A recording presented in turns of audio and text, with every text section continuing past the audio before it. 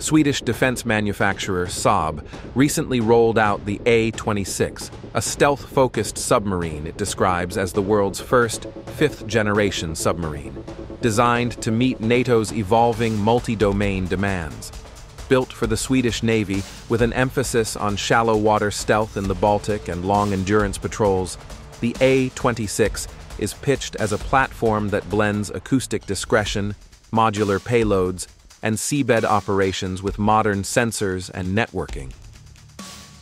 So in today's video, we're taking a closer look at what the A26 program is, how the design works, the capabilities Saab is claiming, and what this fifth-generation label could mean for the future of undersea warfare.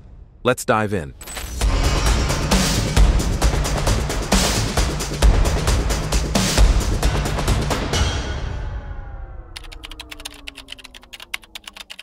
The A26, also known as the Blekinge class, is being built by Saab Kockums for Sweden's Defense Procurement Agency, or FMV.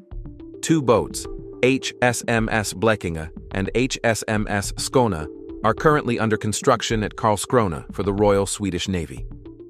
In October 2025, Janes reported that FMV and Saab were updating the program plan as the design matures, with deliveries now expected in the early 2030s.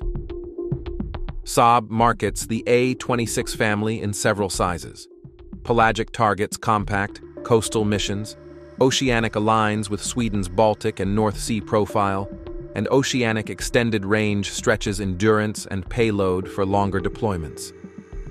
Sweden's two Blekinge-class hulls sit in the oceanic bracket and use an evolved Stirling air-independent propulsion system to remain submerged for extended periods without snorkeling.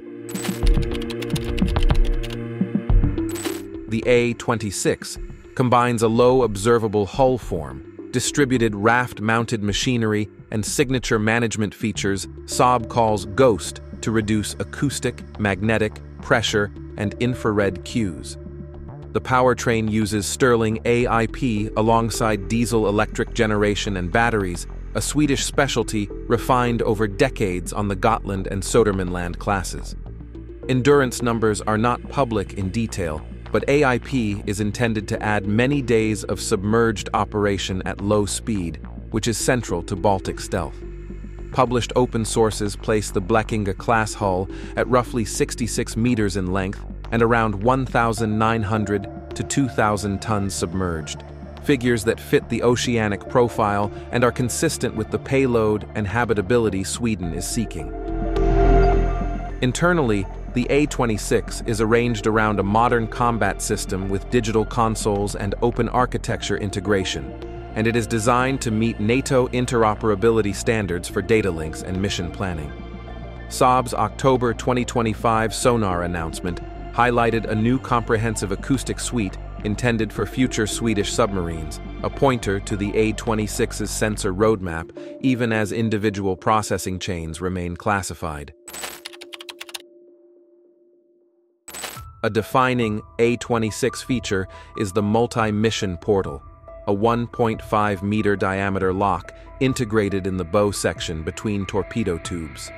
It supports lock-in, lock-out of divers, deployment and recovery of unmanned underwater vehicles, and the carriage of larger modular payloads like sensor packages or special operations equipment. Swedish and industry briefings have linked the portal to emergent seabed warfare tasks, including inspection and protection of subsea infrastructure and cable routes that have become a strategic focus in the Baltic and North Atlantic. The A26 retains conventional armament, with 533mm heavy torpedo tubes for anti-ship and anti-submarine roles, and sources also point to the integration of Sweden's torpedo families. Saab has promoted the design's growth for future long-range strike options, but there has been no official Swedish declaration of a specific submarine-launched cruise missile for the Blekinge class. For now, the emphasis is quiet ISR, sea denial, and special operations support, with the portal providing flexibility beyond traditional tube-launched weapons. But how come Saab's claiming that this is the world's first fifth-generation submarine? Saab's messaging around 5th-generation centers on a fusion of stealth, payload modularity, and ISR. The company says A26 boats will queue and share information with other Swedish and allied assets through modern C2 pipelines, while remaining optimized for the noisy, shallow water acoustics of the Baltic. The sonar selection points to a next-gen processing backbone, and Swedish Navy imagery of A26's Combat Information Center shows a high-density workstation layout consistent with multi-sensor fusion and UUV tasking. These elements underpin claims that the design contributes not just in the sea domain, but also to the broader information domain through persistent sensing and seabed interaction.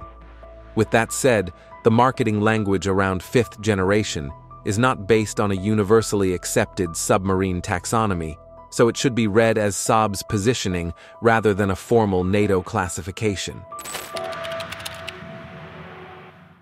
Despite the nomenclature, the A26 underscores three important trends.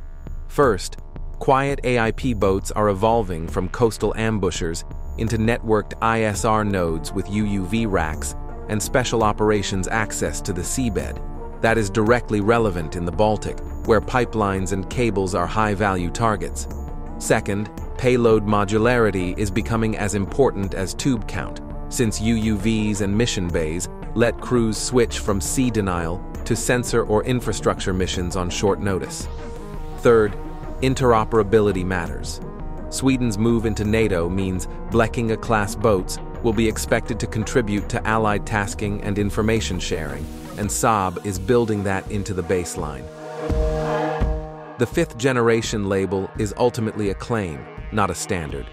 What will validate it are sea trials and early fleet experience, acoustic performance in real Baltic conditions, reliable AIP endurance, seamless UUV operations through the portal, and clean integration with Swedish and NATO networks. If those boxes are ticked, the A26 will give Sweden a quiet, flexible submarine that can gather intelligence, threaten adversary shipping, and interact directly with the seabed where so many strategic assets now run. What do you think? Let us know in the comments below, and if you found this video insightful, make sure to give it a thumbs up, and don't forget to subscribe to our channel for the latest defense news and analysis.